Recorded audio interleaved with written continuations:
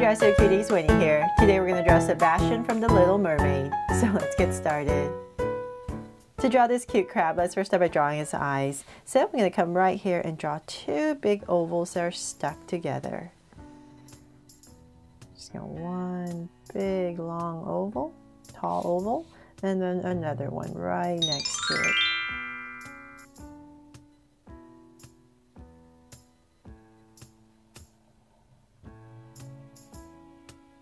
There, so two big ovals together. Now we're going to come inside, and towards the center edge more, we're going to draw another oval inside. And I'll come right here and put a circle for a highlight and then shade everything else in.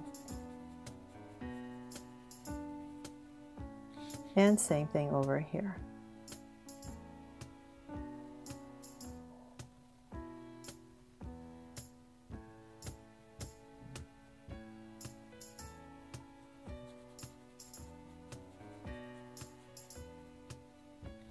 There. Now my eye is in. I'm going to come above each eye and I'm just going to draw a soft curve over each eye.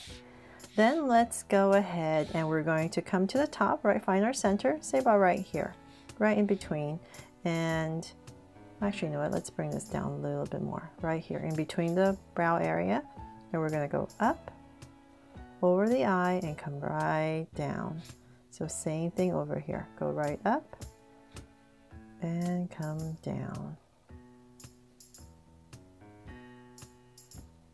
So now that we have those two curves in, let's bring this down a little bit more. About right here. And same thing here. Now that we're done with these two big curves at the top, we're going to come about right here and we're going to draw in the cheeks. So pop out a curve. And same thing here. Just pop out this curve for some cheeks. And then we're going to draw the mouth. So let's find our center once again, and I'll say about right here. I'll just give myself a point. And from here, I'm just going to draw this curve right underneath the eyes. And using this as my guide, I'm going to come right here and draw two curves right in the cheek area.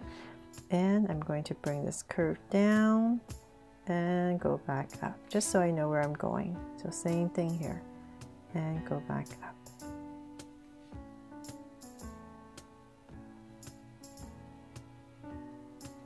There.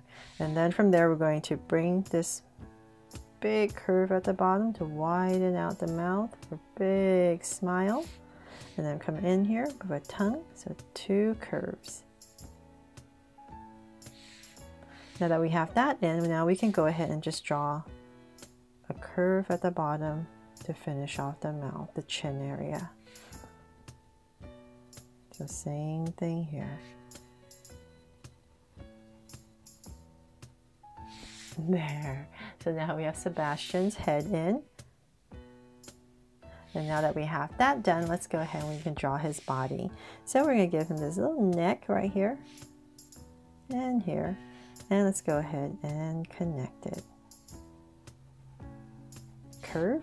And then we're going to come around. We're going to start his body. Give him this little collar for his shell. And connect. Then let's come down, come in a little bit, and we're just going to start with a curve. And here as well. So then from there, if you're using a pencil, just go ahead and finish this small curve that we're going to draw for his body. But because I'm using a Sharpie, I don't want to erase. I'm going to come right here and just start one of his legs. So I'm going to bring this down, cross right here, and same thing here. So I just want to get these legs, kind of know where they're going, then so I can just go ahead and finish the body first. So we know where everything is. And connect. Now that we know where his body is, let's go ahead and finish these legs. So I'm just going to bring this out a little bit more and come down with a curve and connect it. So we're just simplifying the legs. I'm going to put one more right in the back right here. And let's just pop out this little curve right here just for indication of more little legs, but without having to go too many details. And wherever it bends right here, just add a little curve. So let's do the same thing here. So we're going to do the same thing. We're going to bring this down just like the other side. I'm just going to drag a point across so I kind of know where I'm going. Same thing on the other side. Down. And we have one that comes in right here. And one more that kind of just pops out, just an indication of more legs in the back. There. And then now for his two big claws. So we're going to come about right here in this area. I'm going to draw a curve that comes out. This part's pretty scrawny. Then we're going to connect it with a curve, cap it off. So this is going to be our first layer, and then we're going to go wider, one more layer, and connect with a curve. So everything is still at this angle. And then from there, let's go ahead, we're going to draw the claw. So come out with a curve, and then about right here, we're going to pop in a curve. Then bring it down, and curve in, wobble, round off the tip, and then we're just going to bring this all the way around. So we're just creating this claw shape right here. And then in here, we're just going to pop in this claw part right there. Okay, so let's do the same thing on the other side. So once again, just like the other side, scrawny little part right here. Then about here, we're going to cap it off. Then go one more layer and curve. So make sure we don't run into the cheek, and then curve and curve. So then right here, I'm just going to round this part off, give it a little dip, and connect. And then right here, add that little part right there. Now that we're done with his claws, let's go back right here before I forget, and we're going to just draw part of his shell, just an indication of his shell. Just so come to the back right here, and we're just going to draw a curve to go around.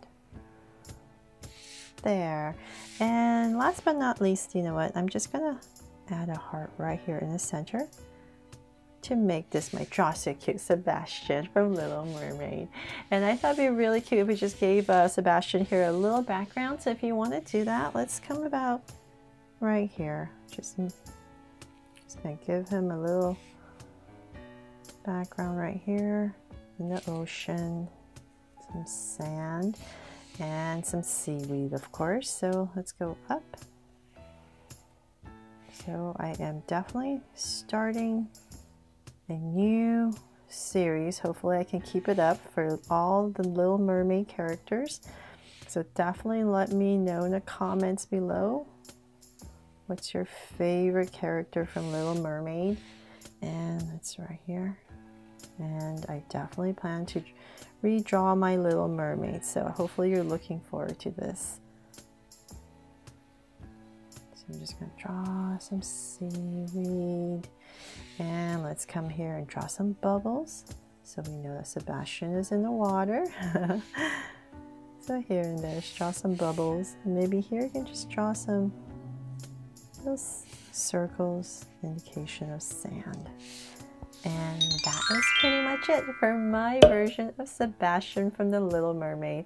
Thanks so much for watching, and I really hope I helped you draw this fun and easy. And if you loved it, please make sure to give me a like and subscribe so you won't miss any new Draw So Cute videos. See you later.